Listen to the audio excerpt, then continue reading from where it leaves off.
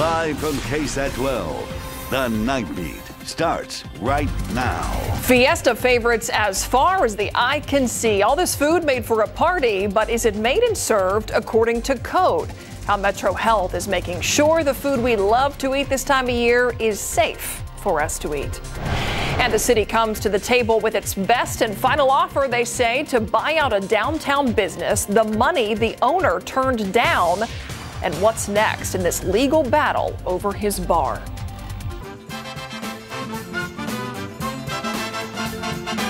Celebrating Fiesta without getting sick. Nobody wants that. What's a party for some people is another day's work for Metro Health, though, as staff works to make sure that vendors are up to code. The Night Team's John Paul Barajas takes us inside that effort to keep Fiesta goers safe and healthy. I'm gonna fix it up real good.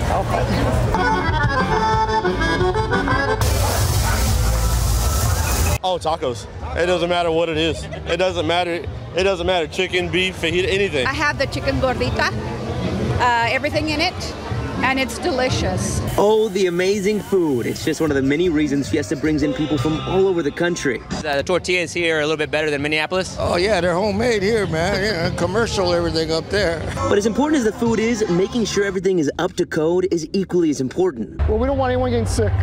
We don't want any people visiting the great city of San Antonio getting sick. Metro Health took us with them as they made sure the food being served is safe to eat. Hi guys, how's it going? That includes checking that everyone in the food prep area has gloves, hats, or hairnets, and that food is being kept at the right temperature. It has a lot of ice. A lot of ice, so they're keeping it at 4100 below, right? Yes, awesome. Keep it at 4100 below and just frequently adding ice. Inspectors are also making sure no one gets any uncooked items either. Another must, hand washing.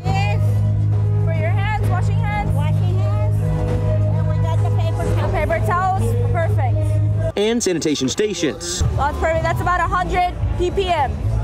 But if something's not right, they correct it. For this one, you guys really want 50 to 100 ppm, so you guys are gonna have to add a bit more bleach.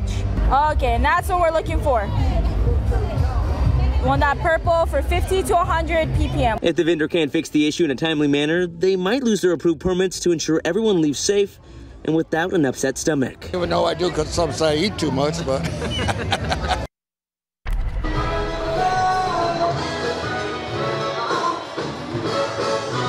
That's the only reason anybody should leave Fiesta in pain. It's because they had way too much of all the delicious food they have to offer. I almost fell victim to that myself, but I stopped myself with a little bit of self-control. Now, behind me at Market Square, it is packed right now. Everybody's having a great time. You gotta love live music. They're jamming out on the stage. As for all the food that I had today, it was absolutely delicious. I had no issues with it. But if you see something that is concerning, you are encouraged to call 311 and report it. Metro Health officials will also be out at Fiesta events, making sure all the food is up to code. At Market Square, John Paul Barajas, KSAT 12 News. That looks like a Friday night at Fiesta. Some Fiesta goers got a taste of New Orleans tonight at the Sunken Garden Theater. This 3-day event kicked off tonight with everything from New Orleans style food to music. This is the 36th year for this popular event put on by the San Antonio Zulu Association. If you missed out tonight, still opportunities. You can check out A Taste of New Orleans tomorrow from noon to 11 p.m. We're going to stick with this food theme for now, proving that food is such a big part of this citywide party with a purpose. Tonight kicked off Oyster Bake at St. Mary's University. The Night Team's Patty Santos takes us to that campus as this event has been underway for more than a century now, with the goal of helping families while alumni help carry the torch for students.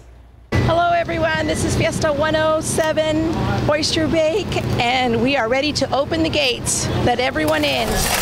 Let the oyster baking begin. A 1916 tradition has turned into a family reunion for Radler alumni at St. Mary's University. It was just a camaraderie of friends and Marinus brothers getting together, and all of a sudden it just built on from that, awarding scholarships to St. Mary's alumni students. St. Mary's board member Joel Vela and his family volunteer each year. But they also love how a 2-day event can help raise $500,000 in scholarships and other university programs. We have several family members that have been with us maybe 15 plus years, and they're all alumni. So it's a gift that keeps on giving. grandparents, parents, and children, all alumni returning for a party with a purpose. I am an alum. I graduated in 2002. I am a long history of St. Mary's graduates, from my parents to my younger sister, and we have fellow alums. And you don't have to be an alumni to join the Fiesta fun and enjoy the oysters, raw, baked, or straight up. But if it's not your thing, no worries. There's also brisket tacos and drinks, and of course, the chicken on a stick. Patty Santos, KSAT 12 News. Oyster Bake continues tomorrow at St. Mary's, and the gates there open at noon. How about Battle of Flowers? Do you have plans for the parade yet? You can come join us at the KSAT Insider Parade viewing party. You can get your tickets and watch the parade from above in the grandstands. You'll get tacos from Las Palapas, access to private restrooms, that's key. Plus you get to hang out with the KSAT crew. Get your tickets, head to KSAT.com, sign up to be a KSAT Insider, and that's where you can find all of this information. Better yet, scan this QR code you see right here on your screen. That will take you to the Fiesta section of KSAT.com for a full list of event tickets and schedules and all important parking information. Well, this time last night, so many of us were getting ready for another wave of heavy rain and strong winds. As forecasted, severe weather moved in, leaving behind a lot of water and a lot of damage in some areas, especially in Comal County. The National Weather Service confirming today that a weak EF0 tornado touched down near the Canyon Lake area. It hit just next to FM 2673, traveled a path that stretched about 3 miles. People living there woke up to find twisted trees, signs bent over, downed power lines. The wind even peeled back a roof. But a lot of people we talked to today told us they are glad things weren't worse. Just came right in here, right past that house up there, and just knocked everything down. Lucky nobody got hurt. That's the amazing part, because it's pretty devastating, as you can see. The National Weather Service estimated this tornado had roughly 85-mile-an-hour winds. Property owners say it is going to take a while to clean up this mess. In San Antonio, a mess, but not caused by a tornado. A massive tree toppled over in Brackenridge Park during those storms last night. The San Antonio Parks and Recreation Department says the pecan tree was already blocked off from public access. It was previously marked for removal from the park as part of the park's Phase 1 bond project. The city now says that tree will be removed once it can be done safely. Power outages, another issue in last night's storms, and those problems lingered into this evening for some people. At one point, some 45,000 CPS Energy customers were without power. Now, right now, we have checked it out just before this newscast began. The number of outages down to fewer than 200 customers. CPS says more than 70 downed wires were reported all around the service area. So let's get to Adam Caskey right now with the latest on the forecast. Adam, that tornado, from some of the people we talked to out there, they said it was kind of amazing how precise the path was. Yeah, it wasn't very wide, but it was this narrow path of exactly 3 miles from Gallagher Drive near Lakeside Golf Club southeastward, crossing over Texas Hill Country Trail and ending around FM 2722. This is on that southern side of Canyon Lake near Startsville. It lasted from 10:40 p.m. to 10:44, so it's 4 minutes, with maximum winds estimated to be 85 miles per hour. Tomorrow morning, beautiful start to the day. We're going to be in the 50s. 53 in Bandera, Los Maples 55, along with Canyon Lake 55 in the morning, 57 in San Antonio, Poteet and Pleasanton 59. We're going to talk more about the weekend because we do have big changes between Saturday and Sunday. We've got more rain to talk about and some temperature whiplash. We'll talk about how much cooler it's going to get in just a bit. And of course, look ahead. River Parade, Battle of Flowers. The latest on that in just a bit, Myra. Yeah, we got a lot to look forward to. Thanks, Adam. Now for a look at some of today's big headlines in your Nightbeat News Flash. The U.S. Supreme Court rules the abortion pill will remain available while legal challenges play out. That ruling rejects the decision of a federal court, or a federal judge rather, in Amarillo to suspend the FDA's approval of mifepristone. This drug is used in the majority of abortions. Some legal analysts say the high court's decision almost certainly leaves access to mifepristone unchanged, at least into next year. A driver convicted in a deadly hit and run is now headed to prison. Victor Mossmeyer was sentenced to 10 years today. Mossmeyer hit Shane Fuel in southeast Bexar County in June of 2021. Investigators say he did not stop and he did not call 911. Police say they found Mossmeyer's side mirror and antenna at that scene. A local bar owner rejects a nearly $5.3 million offer from the city to buy his property near the Alamo. Victor Cantu owns Moses Rose's Hideout on East Houston and says the offer isn't good enough. Cantu's business is in the path of the new Alamo Museum that's planned. The city says this $5.26 million offer is its best and final offer. This has been a legal battle for months. The Alamo Trust says that Cantu has until May 8th to accept the offer before the city begins eminent domain proceedings. And that's a look at your Nightbeat News Flash. Straight ahead here on the Nightbeat tonight, did you get a letter for jury duty next week? Why you want to pay close attention to the location because of Fiesta. And if last night's storms caught you unprepared for an emergency or power outages, why this weekend is a great time to get ready for emergencies and save some money at the same time. Plus, lawmakers in Austin could soon be the ones stripping Texas professors of any hope of making tenure. Why a ban on that practice is being proposed when the Nightbeat continues.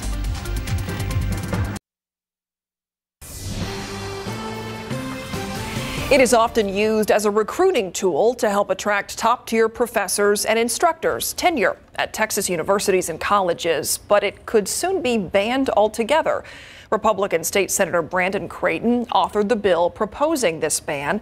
Lieutenant Governor Dan Patrick is supporting it. The measure gained traction after the University of Texas Faculty Council passed a resolution affirming teachers' rights to teach critical race theory. Republicans approved a ban on CRT in public schools last year. Patrick is calling for a ban on granting Texas professors tenure beginning in January. Last night's storms were a reminder to make sure that you have the supplies you need in case of an emergency. Think flashlights and batteries. Well, you can stock up this weekend tax-free. This weekend is the statewide tax-free weekend for certain emergency items. That includes things like batteries, emergency ladders, first aid kits, portable generators as well. The sales tax holiday runs through midnight this Monday, April 24th. You can find a full list of qualifying items on KSAT.com. Did you know that suspending jury trials in Bexar County is also a Fiesta tradition? Next week, Bexar County courts are still conducting hearings, but there will not be any new trials starting for the entire week because of Fiesta. Some Fiesta events used to be held around the Bexar County Courthouse, and it was tough for people to find parking and maneuver traffic and construction. That said, some people will still get jury summons for next week. If that's you, look at it closely. Here's why. You get a summons to report next week to jury duty. That is probably your precinct that is requesting you, and they are holding jury trials. Also, remember, you must now report in person for jury duty, no longer on Zoom. If you have questions or issues with your jury summons, you can go to bexar.org/jury for more information. Look outside with live cam after those storms last night. We've got more rain to talk about in the future, but this weekend's going to be a little bit split, Adam. Yeah, let's put it this way. If you want to get outside, Saturday is your day. Tomorrow is the day to get outside. Saturday, sunny, comfortable, rainy and cool on Sunday with a few more storm chances next week as well. So let's take a look at our rain chances right off the bat. Tomorrow, 10%, and that's basically after sunset. We'll be on the lookout for some thunder showers. Otherwise, Sunday, that's the day. More numerous and widespread rain coming and going across south central Texas throughout the day. And then notice even on Monday, 30%, and then through the rest of the week, we've got about 20 to 30% chance. But I do think the rain chances basically get erased by Friday and Saturday of next week. Let's get right to our futurecast and talk about this weekend. Tomorrow, a lot of sunshine. I'm fast forwarding to 7 p.m. on the futurecast. After sunset, we'll be on the lookout for some thunderstorms starting in the hill country and then maybe even along the Rio Grande as well. I think in San Antonio, we'll be okay. We're not anticipating any storms until we get later on into Sunday night, and especially early Saturday morning, or Saturday night and into early Sunday morning. You know what I mean. Scattered areas of rain developing, a few embedded thunderstorms. It's not going to be continuous on Sunday. It'll be intermittent. So this activity is going to come and go. It's not going to be raining everywhere at the same time, but it should be really good coverage across South and Central Texas. So we gave it that 70% chance, and we could see a quick inch or so in some areas, especially the neighborhoods that get some of the heavier showers. You could get a quick inch of rain throughout the day on Sunday. Let's talk temperatures and dew points. 69 degrees, dew point of 58. So a lack of mugginess out there. We don't have the thick humidity, at least here in most of San Antonio. You get just south of town and dew points rise a bit. We're right on the edge of this boundary that's been drifting overhead. So lack of humidity in the hill country, but you get to Pleasanton, Gonzales, Kennedy, you still have that humidity in the air, and then very dry off to the west and northwest. I think all of us will feel a lack of mugginess a good portion of the day tomorrow, but especially Sunday and Monday. As for temperatures, we made it to 90 degrees out west, 91 for high temperatures closer to the border. Right now, we're in the 70s there. We're in the 60s to near 70, 71 Port SA, Converse at 65, Canyon Lake and Bulverde at 67. And we'll start the day tomorrow at 57 degrees, so dropping about 10 degrees between now and sunrise tomorrow. Mostly sunny through the day, not overly humid, 81 the high temperature, with a southeasterly wind at 10 to 15. Notice that at 9 o'clock after sunset, we're looking for some of those thunder showers, especially in the hill country tomorrow evening and tomorrow night. But all in all, we'll be in the low to mid 80s. I mean, we're talking 84 in Devine tomorrow, 83 Floresville, but just a hair shy of 80, Bernie and Bulverde, high of 79. Things change completely Sunday. We'll be in the 60s all day long with that rain. 67 the high temperature, intermittent showers, a few rumbles of thunder. Monday, not much warmer at 70. The River Parade, can't rule out a few passing showers, but look at Friday, Battle of Flowers, sunny, 80, maybe not even that humid. How about that? Mind-blowing. I know. Thank you, Adam.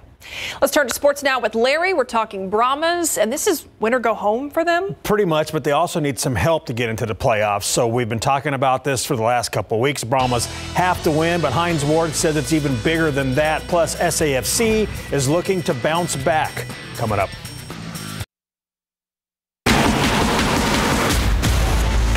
Week 10 in the XFL is upon us, and the San Antonio Brahmas need to win to get in. This afternoon, the Brahmas held a walkthrough at Bernie ISD Stadium, home of the Greyhounds and the champion Chargers. At 3-6, it all comes down to the final week of the regular season for the Brahmas. They have to beat DC tomorrow afternoon at the Dome and have Houston beat Arlington on Sunday to advance to the second season. This is a big game, not just for us as a team overall, but for a lot of our players individually. You know, they want to, if you have dreams and aspiration of playing at the next level, all the scouts are going to be looking at this game. You know, get an opportunity to play the best team in the league. And also, you know, they want to see if you improve from week 1 to week 10. The Brahmas ate lunch in Bernie today, met some veterans and benefit of the Purple Heart Project. San Antonio FC is ready to host Phoenix Rising FC tomorrow night, 7:30 at Toyota Field, while looking to extend the team's current 21-match unbeaten streak at home. The champs lost on Saturday 1-0 to Louisville City FC, ending their unbeaten streak at 16 matches dating back to last season. Now it's all about following the game plan and getting back into the win column. Leaves a bitter taste in our mouth. The players were disappointed, and the disappointment comes from what we didn't do versus what Louisville did. So that's when it's tough to swallow a defeat. But nonetheless, a defeat is a defeat. They all hurt, but you have to have a short-term memory. You need to put it behind you, learn from it, we grow from it, and hopefully we don't repeat the mistakes again. Check out the limited edition Champions Kit the team released yesterday. The kit is available at the Soccer Factory or online at safcfanshop.com. Had a great District 28 6A battle this afternoon on the diamond at Northeast Sports Park. Reagan Plain Churchill. Rattlers break out the bats in the top of the third. Caden Roy drills one deep to right over the fielder's head and off the wall. Brendan Greer scores part of a 6-run inning as Reagan builds a commanding 9-2 lead. But the Chargers chip away. Sammy Horvath knocks a base hit in the left. Eric Moore comes home. Churchill scores 5 straight runs to make it a 2-run game heading into the 7th. But the Rattlers pull away. Roy strikes again, this time dropping a base hit into center. Keegan Baldwin scores and Reagan pulls away to win it 11-7. The other night was a huge emotional game. We went 9 innings with those guys, and then we had to bounce back and come play these guys for another big game. And it'll be just like playoffs. Except in playoffs, it's back-to-back days. It's even more quick of a turnaround. Reagan is now 13-1 in district and will next face Roosevelt on Tuesday night. 2 playoff teams squaring off at Tejeda Sports Complex tonight. McCollum taking on South San. The Bobcats in total control of this one. They scored 10 runs in the first 4 innings, and senior Jacob Sanchez is dealing on the mound. He only needs 98 pitches to go the distance and closes with 6 straight shutout innings. South San picks up a big win in 28 5A play, 10-3. A Chicago Cubs pitcher is almost Mr. Perfect after the break.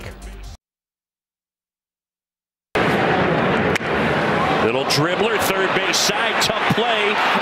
Don't you dare. Oh, no. Come on. Oh, man, that collision ended a perfect game. No-hitter for Cubs pitcher Drew Smiley in the top of the 8th inning today. He went 7 2/3, allowing 1 hit with 10 Ks, and the Cubbies rolled the Dodgers 13-0. Astros at the Braves tonight. Top of the 7th inning, Astros down 1 when Mauricio Dubon sends a shot to deep right center field to the wall. That scores Jake Myers from first base, and this game is tied at 4 after that RBI double. Top of the 8th inning, same score. Runner on for Yordan Alvarez, and he crushes a 2-run homer 405 feet, giving the Astros the lead for good, and Houston takes it by a final of 6-4, and the Rangers fall to the Athletics today 5-4. In Texas League Baseball, you have the Missions defeating the Hooks 6-5 in 10 innings. How about that? How about that? You know, I threw out the first pitch once at a Corpus Christi Hooks game. Yeah, right down the middle? Right down the middle. I knew it. Pretty sure I made it to home base. Home plate? Home plate. We'll be right back. You must have bounced it. You must have bounced it. I didn't bounce it. Okay. I know that. Okay. I didn't bounce it. We'll be right back. All right, take a look at this temperature trend. We'll be in the low 80s tomorrow, then 60s on Sunday, Monday, right near 70 degrees. So big temperature shift when you compare today and tomorrow to what we're going to have Sunday and Monday. And by the way, Sunday looking rather damp with intermittent showers. All right, thanks, Adam. From all of us here at KSAT's home base, have a good night.